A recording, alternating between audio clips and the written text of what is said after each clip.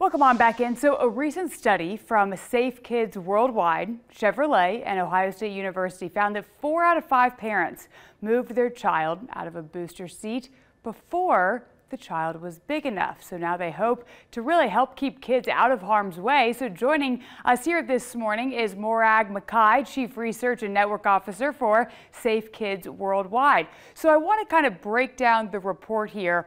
What was it to you that really stood out?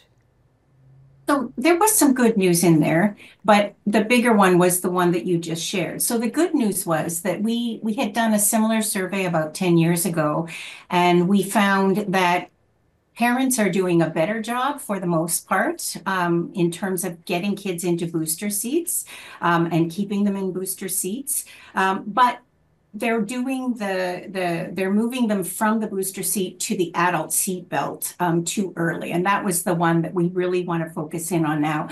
I think sometimes parents don't quite understand the purpose of the booster seat, and therefore they're not sure why it's needed.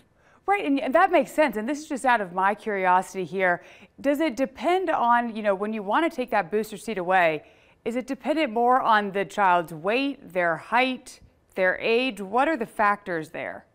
Yeah, parents often think about age. It's particularly a transition that starts to happen when kids start school. They say, okay, well, I think they're big enough now. Maybe they don't need to be in the car seat. It really is about height more than anything with a booster seat, because the adult seat belt is designed for the average sized adult, and most kids don't reach that minimum height, which is actually 4 feet 9 inches. And again, it varies when they reach it, but usually it's at least sort of 10 to 8 to 10, maybe say they might start to reach it. But so it's that first question is my child 4 feet 9? If they reach that 4 feet 9 point, then we have a 3-step seatbelt test that we ask parents to check to make sure that their child does in fact properly fit that adult seat.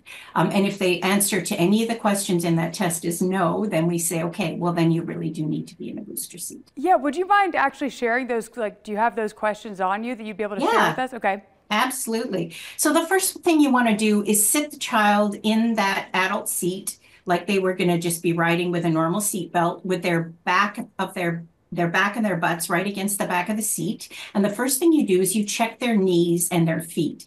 Are their knees able to fold naturally over the edge of the seat? Are their feet able to touch the ground? If the answer to either of those questions is no, then the reality is that once they're buckled in, they're probably going to slouch down in order to allow their knees to bend and their feet to touch the floor of the car, because it's just more comfortable. But when they do that slouching, what happens is the lap belt part of the seat belt rides up over their abdomen rather than sitting across their hips. And then in the event of a crash, that's all soft tissue and around your tummy, they can have a really serious injury. So the first thing is, can my knees bend and my feet touch the ground? If the answer to that is yes, you move on and you look at where the seat belt is sitting. You look at the lap belt portion. Is it sitting across their hips? If it's not sitting up across their hips, they are too small. So you again would say, okay, we need a booster seat. And the last thing to check is the shoulder belt. It should be sitting on their shoulder, between the edge of the shoulder and their neck. If it's digging into their neck at all or encroaching on their neck at all, again, they're too small and they need a booster seat. And the booster seat, it's really in the name. What it does is it boosts the child up so that the adult seat belt correctly fits them from a shoulder belt and lap belt perspective. It lifts their legs a little bit so their knees can bend.